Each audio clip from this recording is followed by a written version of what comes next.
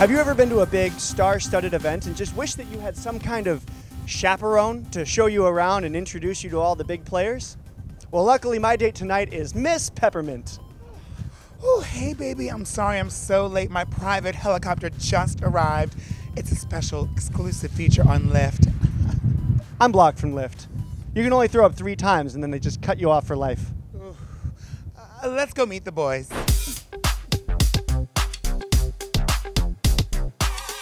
Welcome to the 16th annual Jeffrey Fashion Cares Fashion Show, a fundraiser for queer civil rights and HIV research.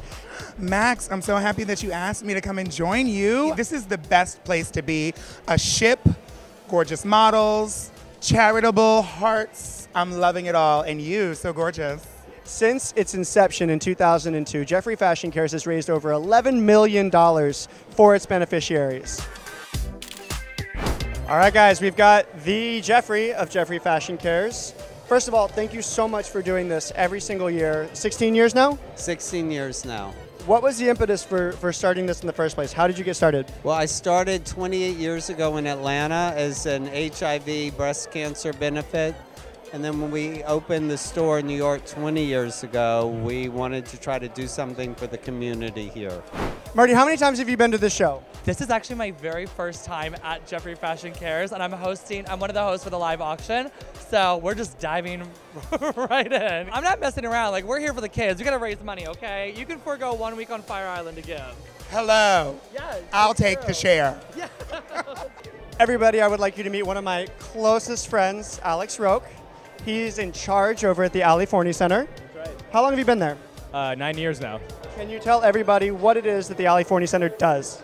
The California Center is the nation's largest and most comprehensive organization dedicated to housing homeless, lesbian, gay, bisexual, and transgender young people.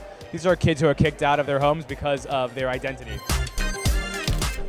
Stealing the show every single time. That's my favorite thing about Peppermint, actually, is I just completely disappear in a crowd. It's wonderful. If there are any gay boys at home somewhere in the Midwest, somewhere that it's not okay for them to come out, do you have any advice for them? Find your local organization that can help you. Go to the California Center website, californiacenter.org, and you can find a resource in your community, and you can find a way to get to New York if there's nothing for you in your community. There's help and there's support at every level. So we'll see you here. Thank you. Thank you, Alex.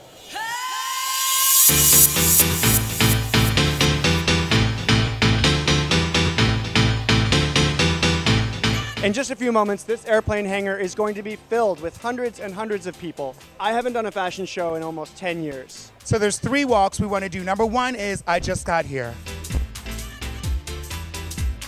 And I don't know where I am.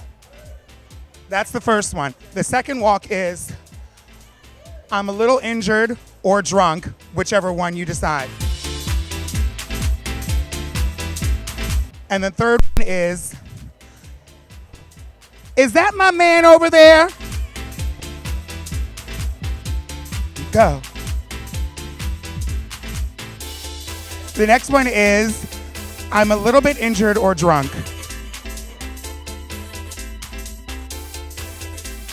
And the big one, take it home, is that my man over there?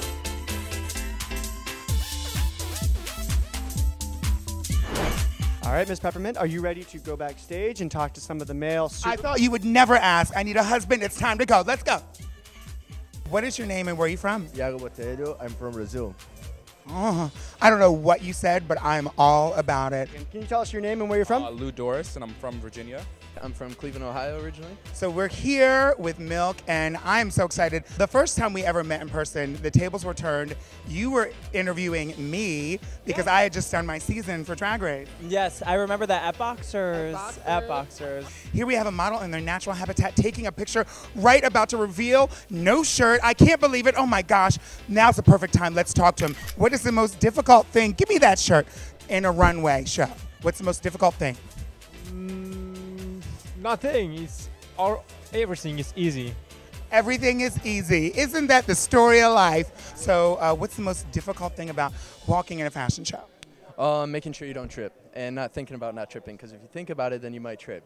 The hardest part The hardest is just being focused, and I mean, your body and your diet and just looking good. That's honestly the hardest part, at least for me. Oh no, I failed. don't walk with your shoulders. Like, that's like the, but that's what men think is like powerful walking. It's just like, loosen up, loosen up. Yeah. So what did you eat for breakfast? For breakfast, eggs, avocado, and bread.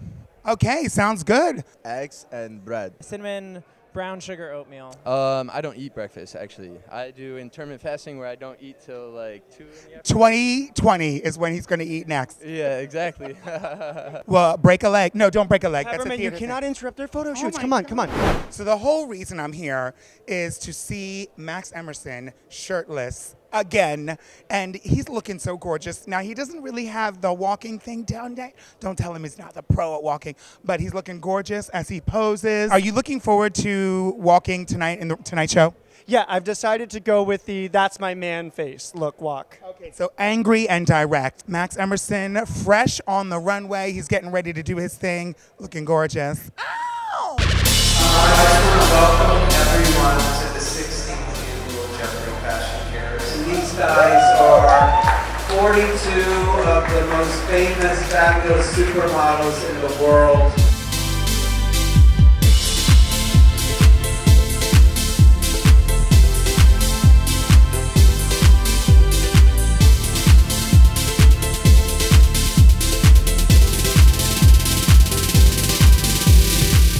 I came, I walked, I thirsted after Chad White. You can't have a better night than that. Thank you. Whoa! Oh my goodness, this was amazing, baby. You were fantastic. Is there anything else you want to do? I'm exhausted. Let's go get some dinner.